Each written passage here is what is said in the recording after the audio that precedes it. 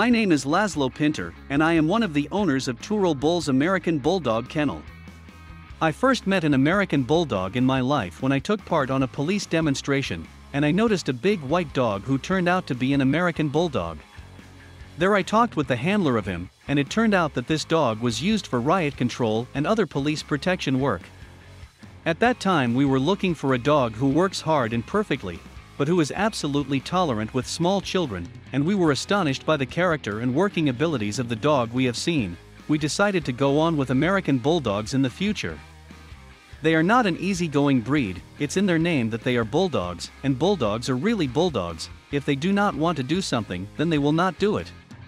In connection with them you have to achieve that they want the same thing that you want, and this way you can cooperate well. With force, you cannot reach anything with an American Bulldog. With our first dogs we got to know the breed, their strength, their will and their doggedness, and we began to breed them. The ancestors of this breed originated in Britain. Their predecessors were the strong dogs who helped the butchers in catching and holding down the cattle throughout long centuries.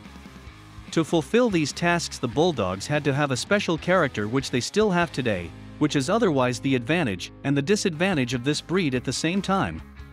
They are very independent and like to work independently, and do not tolerate control, and this is why it is difficult to manage. In other respect, they are family-centered and do everything for their families in any circumstances. Basically they are not aggressive and can judge situations very well and make difference between dangerous situations and normal ones. What you have to take care in all circumstances that if they feel danger, an adult American Bulldog explodes. It is usually said that the bully type of American Bulldog have two operational modes: the zero mode, when they relax and take rest, and the maximum mode, which comes out of them in a risky situation, and when they explode like a bomb.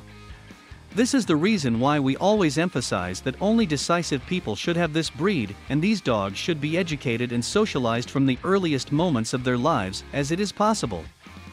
American Bulldogs have two versions. What I have been talking about before refers primarily for the so-called bully type. The bully, or with other words Johnson type of Bulldogs, are robust, very muscular and strong body, with big heads and shorter noses. The other type is the so-called standard, or Scott type of Bulls, who are a leaner and more athletic type with longer noses. These two types are quite much handled separately and bred separately. Although they can work together well, they are quite different characters and are used for different purposes. In Australia and in the USA they are used in hunts, where the standard type is the one who chases the game and the bully type is the one who catch them.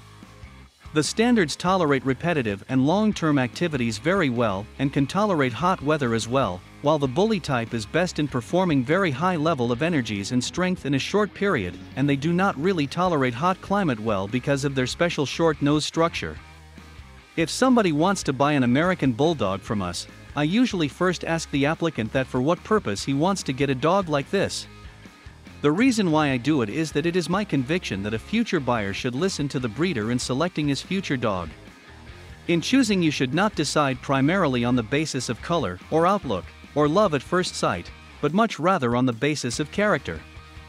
If for example you want to have a family pet and you choose the most dominant puppy of the litter, you can have a lot of bad experiences in the future. American Bulldogs have never been real pack animals, they are much more an independent type. Until 10 months or 1 year of age they behave like any other puppies or young dogs, but after this age, they are beginning to formulate their places in the ranking of dogs and even in families, and of course they strive to be the pack leaders. If you are not prepared for this and you believe in the illusion that these are those big white dogs who only like to sleep on the sofa, then you can have a lot of negative surprises. When they reach 2 to 3 years of age they become more balanced, but until this time you should never let your American Bulldog to behave in a dominant way with anybody in your family. This is the information I tell everybody who wants to have an American Bulldog, and I have to admit, American Bulldogs are not for everybody, only to those who can handle them properly. From the perspective of their health and lifespan, the health screenings have a very important role. What we usually do is the hip and elbow dysplasia screenings. Above this we usually do the testings for ICH and NCL illnesses. These three illnesses appear among them sometimes, but from all other respects they are considered to be a very healthy breed. When in Europe you take an American Bulldog to a breeding inspection, it is different in many respects from the breeding inspections of other dog breeds. Although they are not registered by the FCI, they are considered to be a tough and hard-working dog breed. In these inspections not only their outlook is tested, but their character as well. They cannot be overly aggressive, but they cannot be timid or shy at the same time. They have to behave in a decisive way, and they should not run away or escape from anything that is happening.